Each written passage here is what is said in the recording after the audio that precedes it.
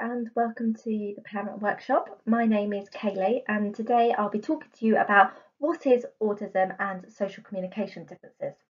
Before we start out, I just want to mention that all the information provided in this presentation is general information about autism and how this presents in children, which is based on research and my own personal experience of working with children with autism. So you may find that not all of this information applies to your child, and that is because children with autism present differently depending on where they are on the spectrum. So we always like to say when you've met one child with autism, you have only met one child with autism. So please hold that in mind when watching this presentation. Before we start, have a think about what is your goal. Why are you sitting through this online training? Is it to help understand the needs of your child better? Is it because you would like strategies to support your child or children? Perhaps write down your goal and see if this is achieved at the end of the training. Throughout the training, if you do have any questions or would like clarification on anything, then please do make a note of these and email your questions to the autism service at cognis.org.uk. And if you leave a contact number as well, as it might be easier for us to have a phone call to discuss this in relation to your child, but someone will be back in contact with you to respond to your questions. So today I'm going to start by talking about some terms that you may have heard of when talking about autism, or perhaps professionals have used when referring to your child's diagnosis. So here are some terms that you may have heard of. First off, we have autism. So this is probably the most commonly used term and the one that I'll be using throughout the presentation.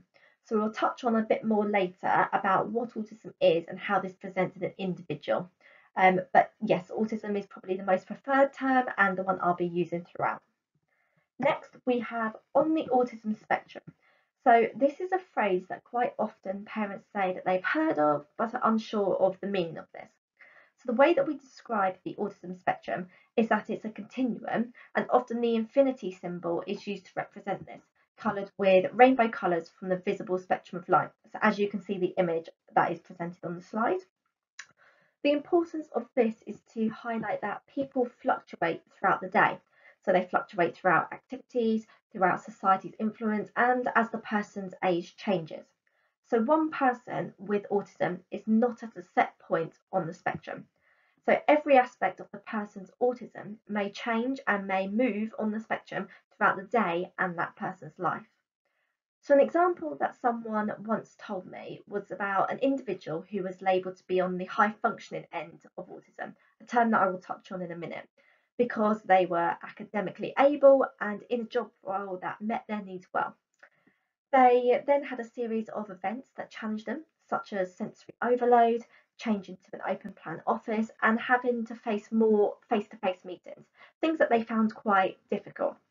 And as a result, they were sectioned because of this. So this example just shows that when a person with autism is in a place or environment where their needs are met well, for example at school or perhaps at work, then the individual will feel calm and relaxed, so will appear to be functioning well in the environment. However, in other areas of their day-to-day life, they may experience challenges, hence why we say that no one with autism is at one point on the spectrum and that they can fluctuate. Therefore, this means that although children with an autism diagnosis will show similarities to one another, there will also be a lot of differences due to their placement that is fluctuating on the autism spectrum. So hopefully this explanation makes the autism spectrum a little clearer. Next, we have autism spectrum disorder, which is often abbreviated to ASD. So this tends to be a term that is used in the medical diagnostic manuals, but this is a term that has some negative connotations associated to this due to the word disorder being used. And where possible, the term autism will be used. So although the medical diagnostic manual still use this term, the social model of disability is pushing towards the use of more positive language choices. For example, if we're thinking of you as parents and the young people themselves, it's difficult to be told that you have a disorder, and it insinuates that you're already on the back foot and then having to try and find the positives associated with this new diagnosis. So throughout the presentation, I'll be mainly using the term autism. Next, we have autism spectrum condition, which is often abbreviated to ASC. So following on from autism spectrum disorder, autism spectrum condition was developed as a potentially more positive language choice by using the word condition as opposed to disorder. However, research has found that autistic individuals prefer the use of the word autism or autism spectrum. So this is what we usually use. And we also have Asperger's syndrome. So this is a term that is not used anymore when given a diagnosis. However, those with this diagnosis often value the label, and there's quite a community that use the term ASPI. Therefore, you may come across the use of Asperger's syndrome when talking to other people about autism. There are also some more confusing terms, and these terms that unfortunately people may have come across but are not best practice, so need to be highlighted. So the first one we have is traits of autism. So this is where someone may not have received a formal diagnosis, but does show some aspects of social communication difficulties. The next is mild autism. So this is when an individual shows enough social communication difficulties or differences to warrant an autism diagnosis, but this does not impact on their life as much as some other people's diagnosis. However, again, this terminology, so both traits of autism and mild autism, uses negative medical language, and we try to avoid using this as much as possible. Next is high and low functioning autism. So this is neither an official diagnosis nor is there really an agreed upon definition of what this term means. In the broadest sense of the term, high functioning autism may mean a person with relatively mild symptoms, which, despite their mildness, are significant enough to merit an autism spectrum diagnosis. Low functioning autism is often used in the sense where someone may have autism as well as a learning disability, which is often referred to as having an IQ below 70. But again, this terminology should be avoided as it doesn't really relate to autism. So the use of high and low functioning autism has been confused with academia and IQ. So low functioning has been used to refer to individuals who have additional learning difficulties. But academia and IQ is not related to an autism diagnosis. Therefore, the high and low functioning is related to academics rather than autism. So hopefully just talking through this terminology has given a better explanation of what each of these mean and why some terms are preferred over others. So just hold it in mind about some of those terminology that is not usually used much anymore and that we prefer to use the term autism. So next, let's do a little quiz to try and distinguish between facts and fictions. So I'm going to show you a series of statements that you may have come across before. So have a go at home to try and answer whether the statements are true or false. So we have question 1. Autistic individuals can often like routine and structure in their daily lives. So is that true or false? I'll give you a moment to think about that before I let you know the answer.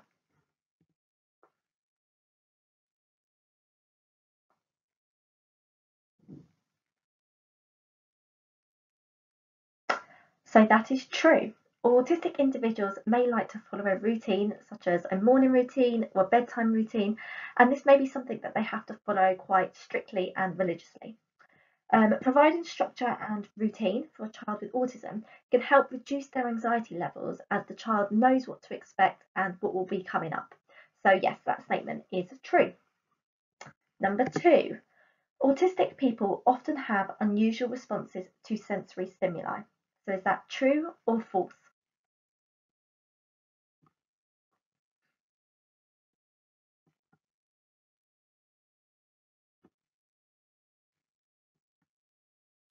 So again, that is true.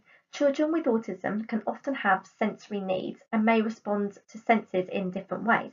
So for example, they might interpret noise as really loud, so put their hands over their ears to try and block some of this out, or perhaps cutting labels out of their clothes because this feels uncomfortable. So yes, this is true. Autistic individuals can have unusual responses to sensory stimuli. Question 3.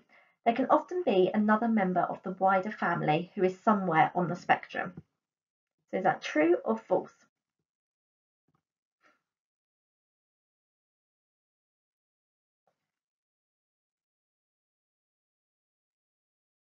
So again, yes, this is true. So there are genetic links, but research has only been into a few genes, and likewise there might be nobody in your family with an autism diagnosis. Or it may be that there is someone in the family, perhaps an older uncle, who is a bit eccentric or perhaps wouldn't have been given a diagnosis back when he was a child, but now research has developed into the field of autism, so we may have received a diagnosis if that research was available previously. Question 4. There are more autistic boys than girls. So is that true or false?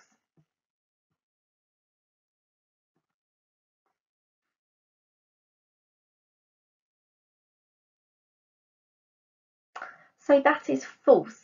There are not more autistic boys than girls, but girls tend to mask their autistic traits more than boys, meaning that these do not get picked up, or perhaps the girls may not receive a formal diagnosis.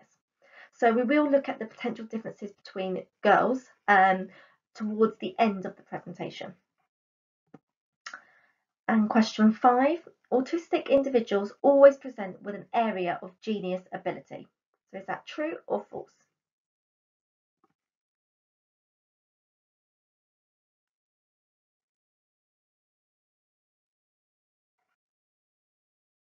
So this is false. The level of expertise is the same in a non-autistic child, but there may be higher knowledge levels due to the ability to focus on interests for a longer period of time for perhaps children or people with autism. So next we have question 6. Autism has only been written about for the last 20 years. So is that statement true or false?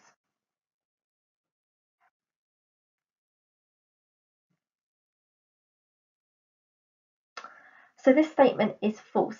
It was first written about in the 1940s by Leo Kanner and Hans Asperger, but there were delays in translating this information due to World War II. And more recently, they have discovered a lady writing about this in the 20s. So this statement is false. Number 7, autistic children have no interest in friendships. So is that true or false?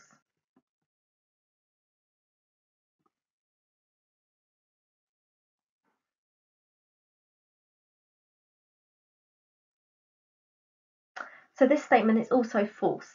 Autistic children are interested in friendships, but they find it more difficult to form friendships due to communication differences. So we will touch on this in a bit more detail throughout the presentation, but yes, this statement is false. Number 8, autistic students function better in a specialist environment. So is that true or false?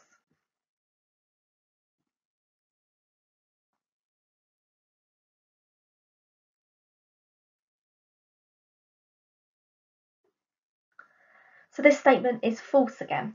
Autistic children can function just as well in a mainstream setting if reasonable adjustments are made.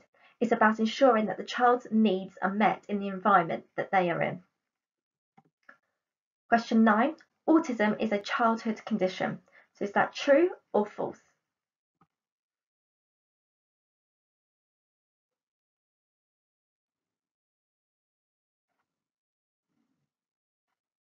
So this statement is false. Autism continues into adulthood, but is normally diagnosed in childhood. So autism is a different way of thinking, so it's part of who you are and your own identity. And question 10, I will not need to alter the way I communicate with an autistic child. So is that true or false?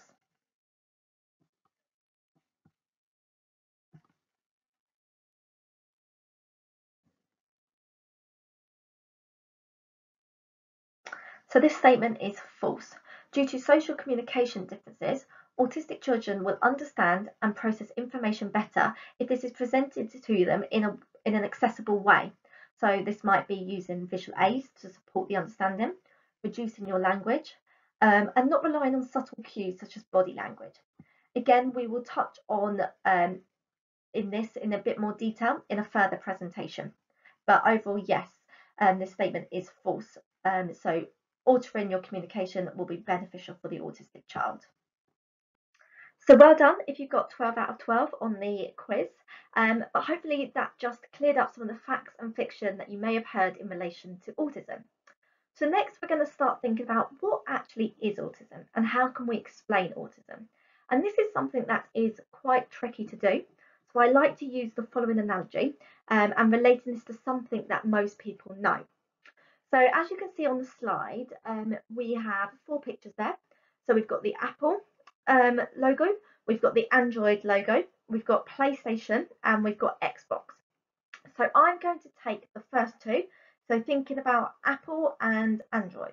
So if we're thinking about an iPhone and a Samsung phone, these both have similarities. So they both can text, they can both call, they can both take photos, but the way that they are told to do this is different. So if we think about taking a photo on an iPhone, you can just swipe across and the camera turns on. But on an Android, you swipe up from the bottom. So although they can both take a photo, the instructions to get to the camera are different. And they also have different chargers. So you can't use the iPhone charger for the Samsung phone and vice versa. But essentially, they both charge and they both do the same thing. And this is what it's like to have autism. So children with autism can do the same things as other people without autism, but they perhaps do this in a different way. And both systems are good, they are just different. So that's how I like to describe to people what it's like to have autism. And especially when I'm talking to children about this, this is how I tend to describe it, because most children have heard of Apple or Android or PlayStation and Xbox. And I just like to use this to show how autism is like having a different system. So there's people with autism and people without autism, and they can both do the same things, but they might just do it in a different way. So now that we have thought about how autism is a different way of thinking, and that people with autism can do the same things as people without autism, just in different ways, it is now time to think about what actually is autism. So autism used to be spoken about as a triad or triangle, highlighting three main areas associated with autism, these being social communication, social interaction, and restrictive and repetitive behaviours or interests. The triad is the old diagnostic criteria and is no longer used, but we've displayed the key parts of a diagnosis in a star format, and these triad elements are highlighted in blue. So we're now going to look at these areas in a bit more detail. So firstly, we're going to look at social communication and social interaction. People with autism often find it difficult to socially communicate and interact with other people. This can be because of a number of reasons.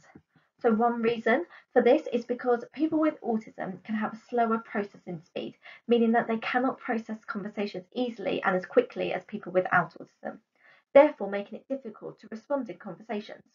So I previously worked with a young man who explained to me that during a conversation, it is like a train going past but not stopping.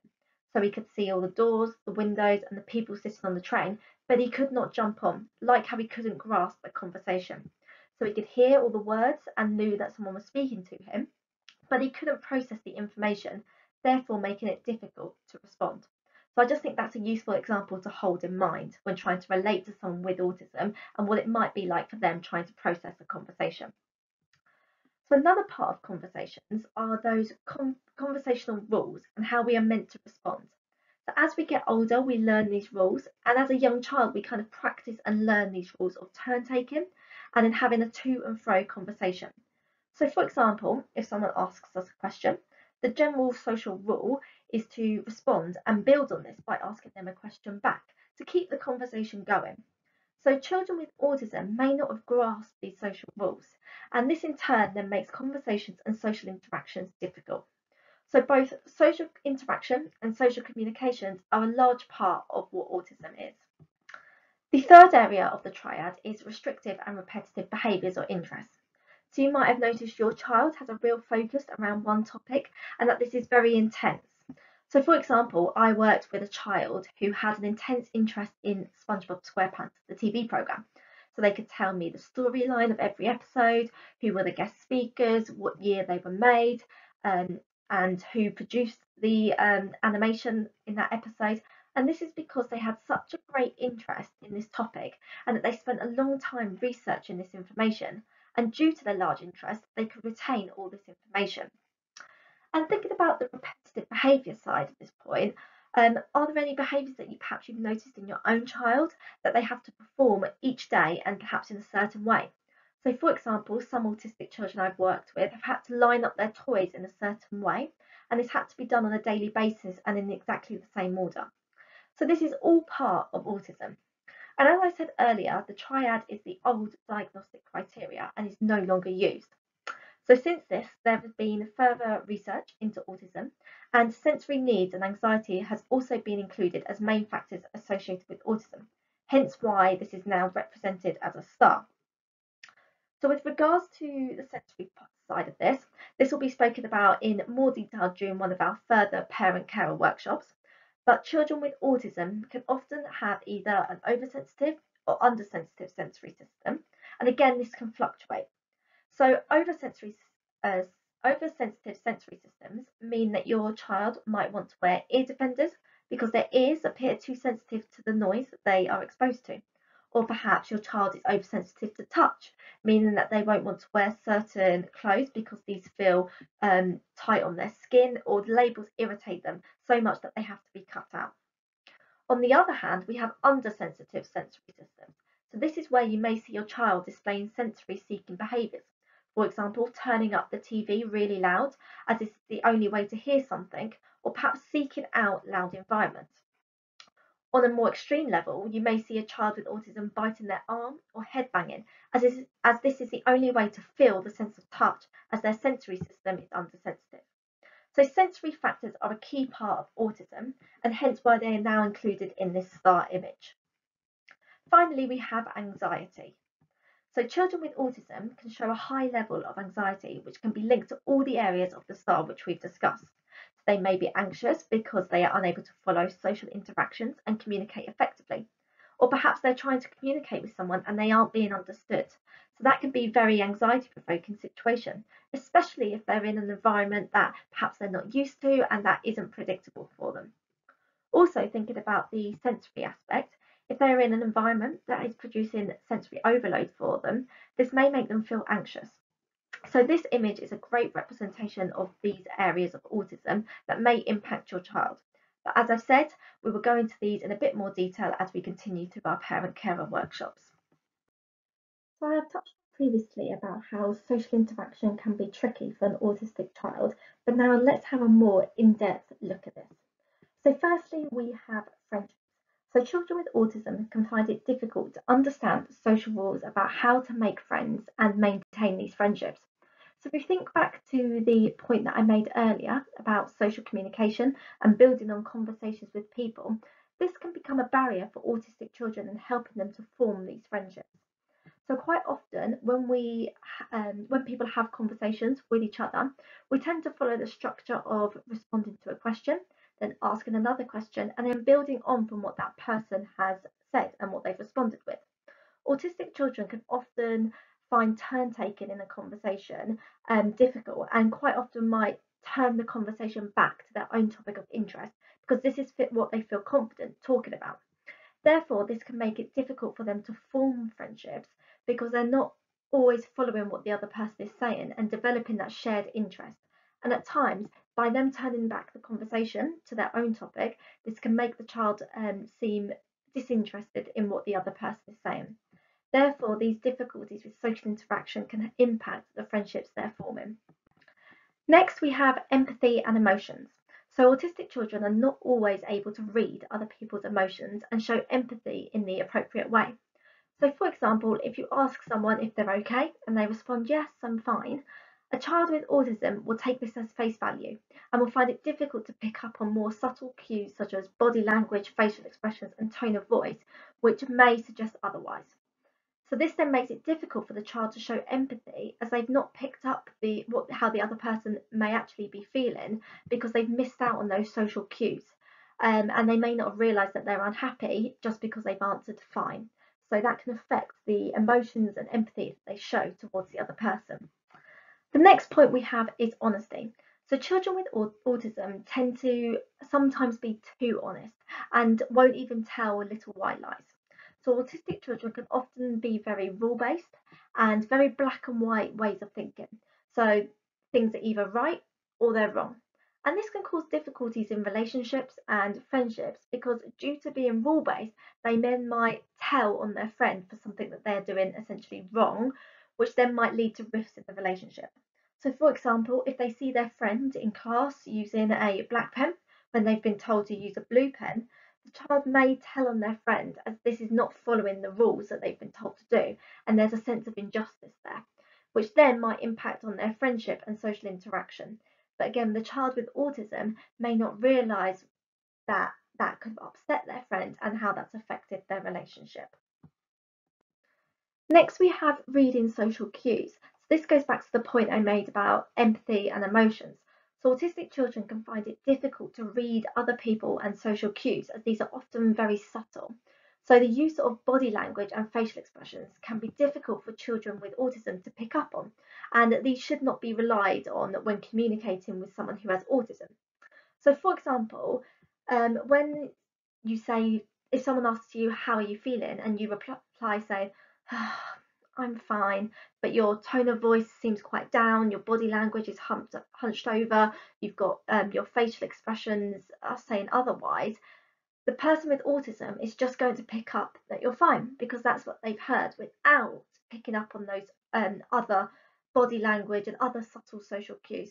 So just being aware about how we're communicating with a child with autism and are we being clear about what we're saying. Next, we have being socially inappropriate. So children with autism are sometimes described as not having a filter. So you may be walking down the road and they will say, "Mummy, why is that person so fat?" Or perhaps they want to hug someone who they barely know. And this relates back to that awareness of those social cues and what is and isn't appropriate in society. So, and again, that also comes back to that need of being honest. If they thought about something, they should be honest and say that. When actually it seems sometimes can come across rude and inconsiderate. We also have seeing things differently. So autistic individuals can often see things in a different way to children perhaps without autism. So one example of this is celebrities and actors who are autistic and have said that being autistic is what has made them a success. So, for example, Anthony Hopkins, famous actor, he said that his autism has made him so much more creative when thinking about developing film plots and characters, and that he wouldn't have been the success that he is if he didn't have his autism. So this can be seen as a real positive.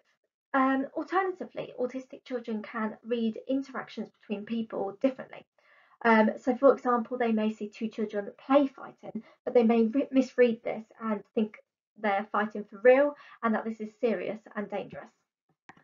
Autistic individuals can also show high levels of determination. So I mentioned this a little earlier in the quiz that autistic children can show a high level of determination towards a topic of interest. So this means that they'll show high levels of dedication to this subject and may spend hours researching into this, or if it's a TV program, watching this, and they will retain all the information that they need. And this determination can be really useful because if they're going into a career around this topic, then they're going to be really determined in their line of work. And finally, we have time alone. So although children with autism like to have time alone, they may also be lonely because they find it difficult to interact with other people, to end up being on their own. It's important that autistic children have a place to go to have that time alone, especially if we're thinking about the school environment, which is probably quite loud, it's busy. So having that safe space to go to remove themselves from this is really beneficial.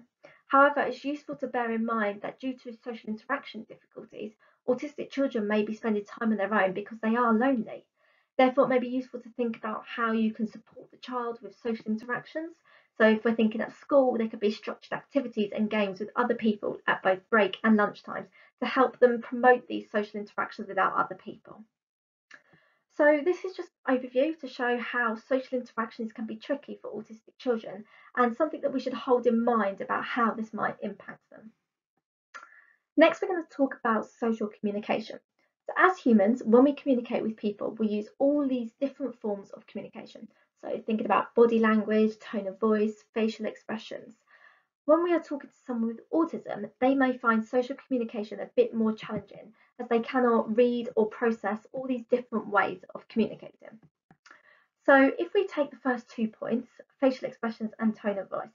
So I have touched on this before in the previous slides. So just thinking about the example again, that if someone asks us, "Are you okay?" and we answer yes with our head bowed down and a sigh, they may make the assumption that you are fine, even though your tone of voice and body language would suggest otherwise. So just being aware of using our body language and relying on this. When communicating with someone with autism, we want to be direct and give them the best opportunity to process what we're trying to say. Children with autism can also have a literal understanding of verbal communication. In our spoken language, we often use idioms and unusual phrases in our conversations.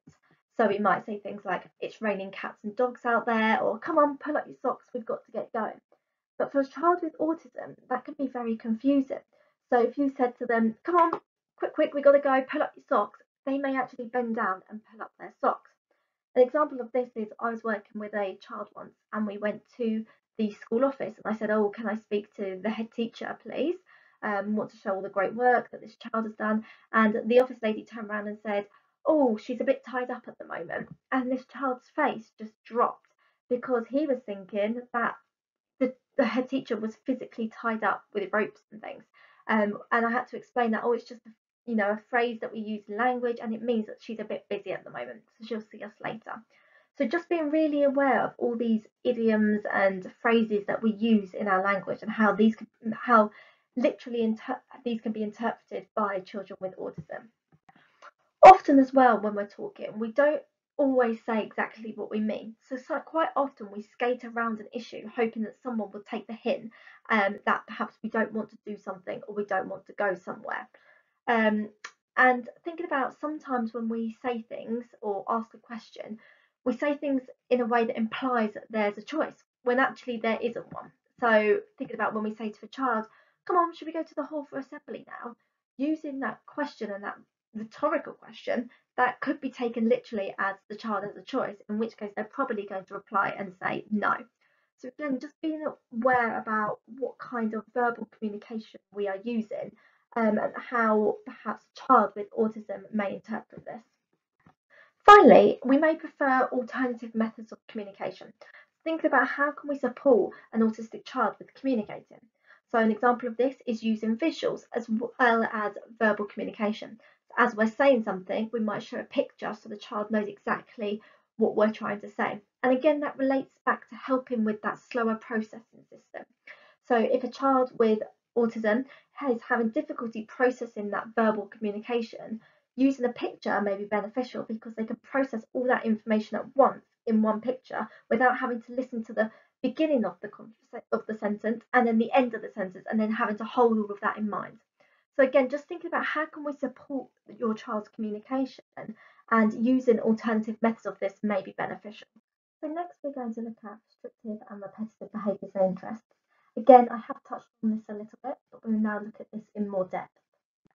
Firstly, we have attention to detail and perfectionism. So autistic children can have an eye for detail and often find it easier to focus on the details of an object rather than looking at the whole picture.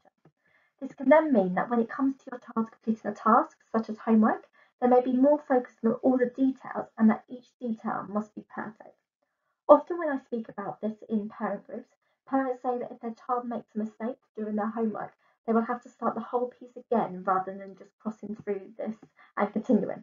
And this comes back to that point about having an attention to detail and wanting things to be perfect. Next, we have an insistence on sameness. So this comes back to the point I made earlier about children having set routines and following these daily, as this provides predictability and reduces the levels of anxiety. So this also applies to food choices and clothing that is worn. So autistic children insist on sameness, so will prefer to wear the same style of clothing and eat the same brands of food. Again, because this helps them to lower the anxiety and feel content. They know what makes them happy, and if they can continue to have that regularity and predictability in their life, that will help lower their feelings of anxiety. Due to this insistence on sameness, this can then make change a difficult experience. In the world that we live in, it can be very unpredictable and changes do recur. And change can cause a lot of uncertainty for a child with autism and can raise their anxiety levels. So therefore, we want to be thinking about how can we support your child with autism when a change does have to occur, and how can we communicate this effectively to them in a way that they understand and can process this. Going back to the point I made about determination in the previous slide, autistic children can be seen as experts in areas of speciality. Due to this dedication and determination of a topic, they can then spend hours researching and memorising facts about a topic and becoming experts in this field, which can be seen as a real strength. Finally, autistic children can find it difficult to shift their attention and generalise between different environments. For example, something that they may have learned at home, they may find it difficult to apply this at school due to the different environments. So just keep it in mind that if you teach your child something at home, they may not be able to apply this in different environments.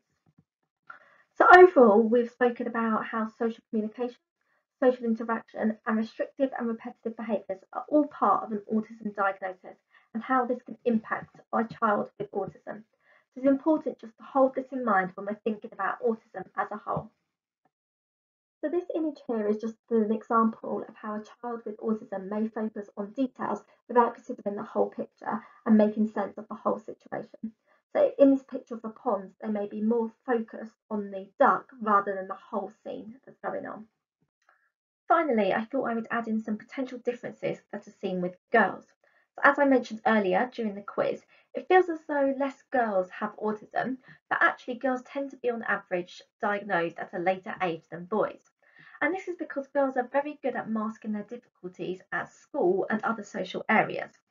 And this is because they want to be seen to fit in and follow the rules, and they don't want to get into trouble. And it might not be that until they get home and they're in their safe space that they feel comfortable enough to express these difficulties that they've been experiencing and holding in all day. So that's why girls tend to be diagnosed at a later stage than boys. Another reason for girls being diagnosed at a later stage is because they present differently from the classic male presentation. For example, their interests may appear more similar to the neurotypical. So, for example, being interested in makeup. And again, this relates back to the need to follow social norms and copy their peers' interests. However, it is important to know that there are boys that can present in this girls' profile way, masking and trying to copy their peers with interests, but it is more commonly seen in girls. So I just thought it was useful to talk a bit about girls, and on the slide there are some more points about potential differences that we see between girls and boys, and that this is useful just to hold in mind. And I just wanted to include this slide here because it sometimes can be very difficult to remember the strengths of autism. So it's really important that we focus on the positives of autism. And as I said before, many actors and actresses with autism use their autism as a strength to be creative and unique when developing characters and storylines. Also, the determination and dedication towards a topic of interest that we have discussed can be seen as a real strength, as autistic individuals can remain focused on their topic of interest for long periods of time. Therefore, this could be really beneficial. So it's important to focus on these strengths when thinking about autism. I also wanted to draw your attention to this slide, which highlights all the companies that are employing people with autism.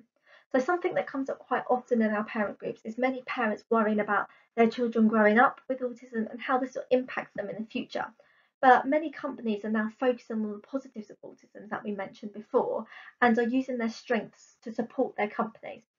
So I think back to a real life example that I had. I was working in a company before, and we had this big spreadsheet, and one of the formulas had gone wrong somewhere. And for weeks, people in our company were looking at this spreadsheet and just couldn't work it out.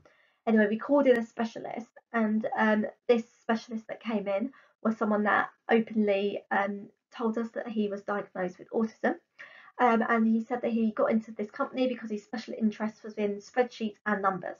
And within about half hour of sitting at this spreadsheet, he'd found the formula that had a slight error in it and was impacting the whole of the spreadsheet. And it's just showing that for people who didn't have autism, sitting at that spreadsheet for weeks trying to find the mistake was really challenging. But for someone who has autism and those strengths of looking at patterns and numbers, that was a real benefit to that company, and just showing how you can use those strengths. So finally, this is a nice quote to end on from Temple Grandin, which highlights how we should not be trying to change someone with autism in order to fit into the world that we live in. And instead, we should be meeting them halfway and building bridges to support people with and without autism communicating effectively. So I just want to leave that up there for a minute for you to read and take in.